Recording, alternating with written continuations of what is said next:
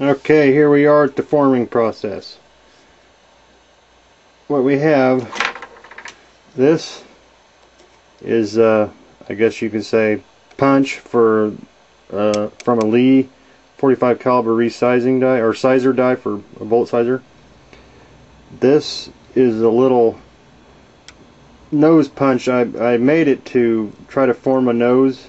It didn't work for that, but it works good for pushing the formed bullet back out of the die. This is the bolt I use to, you thread this down and it'll push on that right there inside the die. And here's the die I'm using. It's a 243 die, and all that goes right inside there. Let me get that put in there, and that just screws up in the top like normal. It's gonna be hard to do. Put in there one-handed. Okay. Anyway, that's just like that, just like you were using it with the bullet sizer. Now, I took Ammo's advice, what he used for case converting. Instead of threading this all the way down and just ramming her home, I start off at the top and punch, back up, turn a little bit, punch. And the reason being, I figured out why, is because there's more leverage down here than there is up here. So if you get it set up where all you have to do is push that much, adjust it, push that much, you get all your leverage down here, and it takes a whole lot less effort. So let's give this a shot. First I'll have to, what I did do is I took them, they're the same ones I just dumped the lead in, they cooled off. I put them in my in the collet for the Lee trimmer and just run some steel wool on them in a cordless drill so I can polish them up a little bit before I run them through the sizer. So let me get these lubed up, then we'll give her a go. Okay, I just used a normal lube pad with the RCBS Case Lube 2. It seems to be working for me.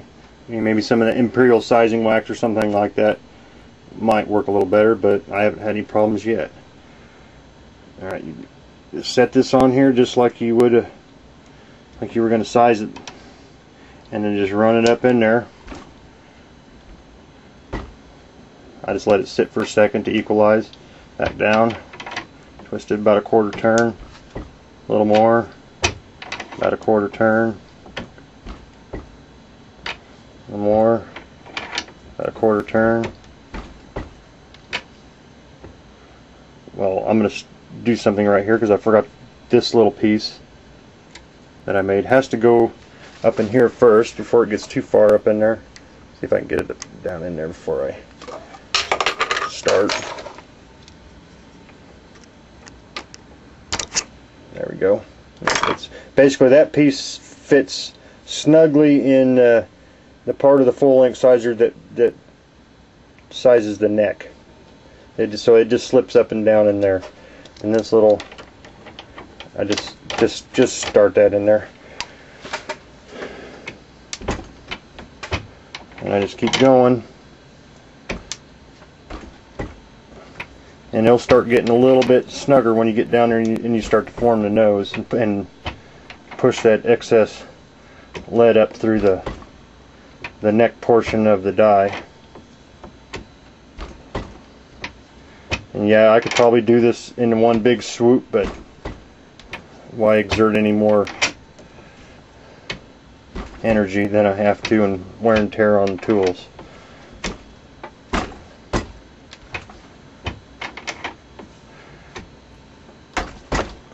And I'm gonna now I'm starting to get tension, so I'm gonna let that sit a minute, or not a minute, but a little bit.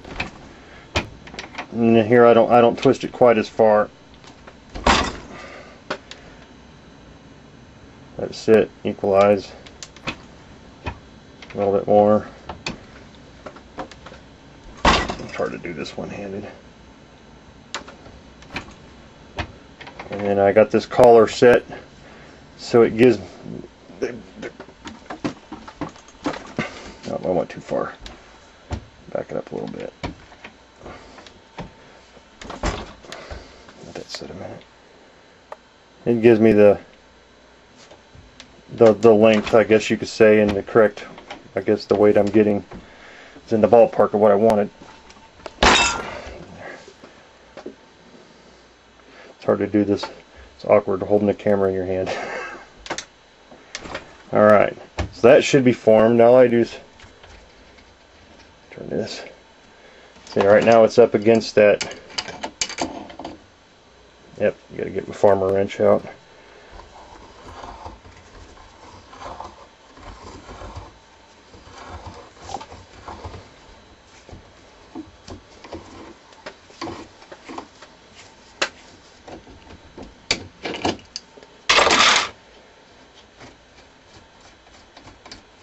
Sometimes the bolt falls right out, sometimes it doesn't. I got this here, I just made just to sit like that, and I can just tap it with my mallet. And out comes, looks like this. And that's about as good as it gets out of there. And then once I take this, and I'll show you here in a minute, and I chuck it up in the drill press outside, and then I could I may have a homemade chisel like forming tool I can use to trim down that nose how I want it. Alright, see you outside. Alright, here we are, got the bolt chucked up in the drill press. Just snug this. You don't need to crank on it, because if you just snug it, the rim's strong enough to keep from crushing. But if you tighten her real good, it'll crush the rim, and then you're just running everything you're trying to do.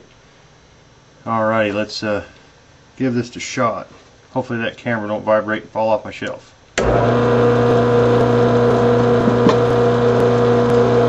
This is here.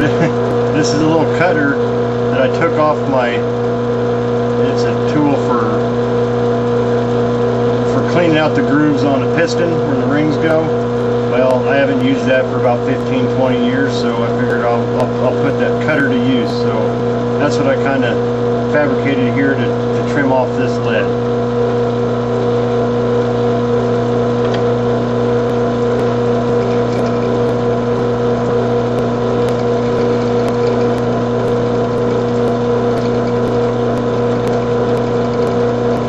Take a little bit off at a time.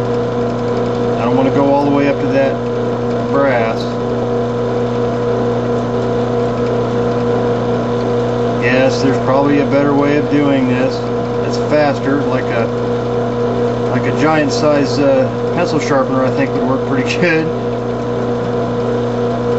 But hell, this gives you a little hands-on, your own little signature, I guess.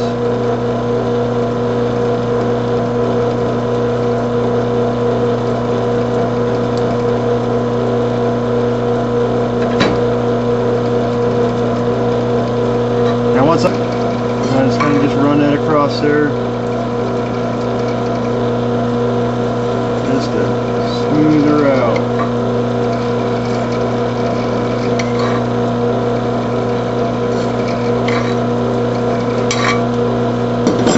I could run a smoother file if I wanted to, but it doesn't make that much difference. And that's it. Imagine how long it's going to take to do 100 of them suckers. But hey,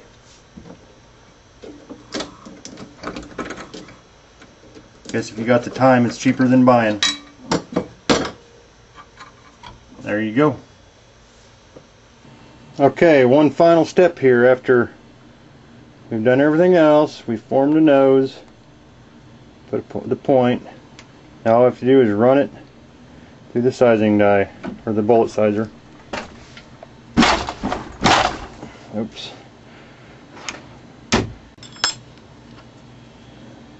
And there you have it.